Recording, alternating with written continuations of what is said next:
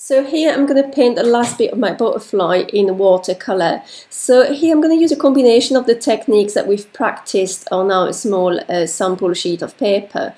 So I'm laying down some layer of light colours first, getting the kind of undertones and the brown in the background, the light brown in the background, and building up the red on the wings. I'm just trying to add some of the pattern details as well, making sure I'm blending slightly and getting gradients where I need to, just getting those gradients and observing really carefully my model on there.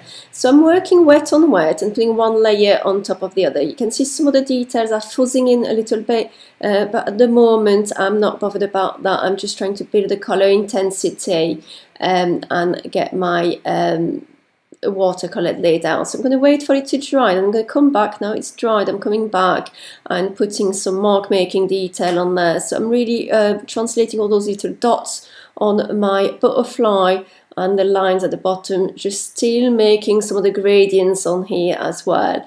I'm going to add some grey layers to in the background, just really working here on the detail and keeping looking at my model to make sure it's as close to the original as possible. I think I've got a couple of really tiny finishing touches to do and I'm going to have completed my butterfly. I think it's almost done now. Okay, and I've got my full butterfly on here.